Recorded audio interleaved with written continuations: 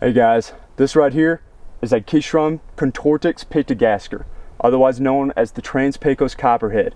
This is by far probably the most sought after copperhead in the state of Texas. Why do you ask? Look at these colors. They're absolutely incredible. The colors on the snake can range from this tan with silver to a very dark silver with a rustic brown ground color.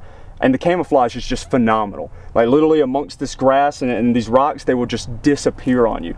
And like typical copperheads, they feed mostly on mice and frogs, and occasionally the lizards around the rock cuts that they tend to be found around.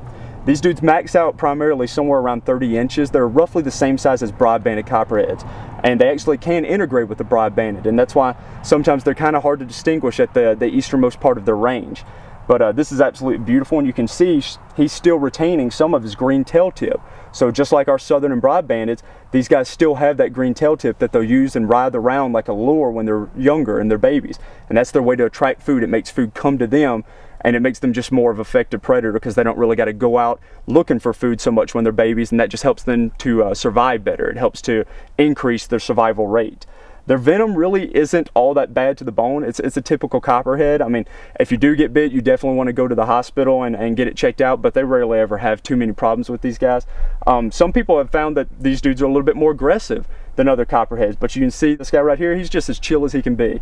He's very laid back. He thinks he's invisible right now. He's like, you can't see me, so I'm just gonna sit still right now, and hopefully you'll just leave me alone. So absolutely beautiful copperhead. This is a black gap region one right here. If you go a little bit farther over into the easternmost portion over Valverde County, you'll get the more rustic brown color, but gorgeous copperhead. I mean, you can't get enough of these guys. Every time you see them, they just strike you with their beauty. So we're gonna let this fella go. We'll try and put this log back over by him, or get him to go up underneath it. Here you go. There you go, boy. Get up underneath there out of the open. So praise God for this snake. Man, is he awesome.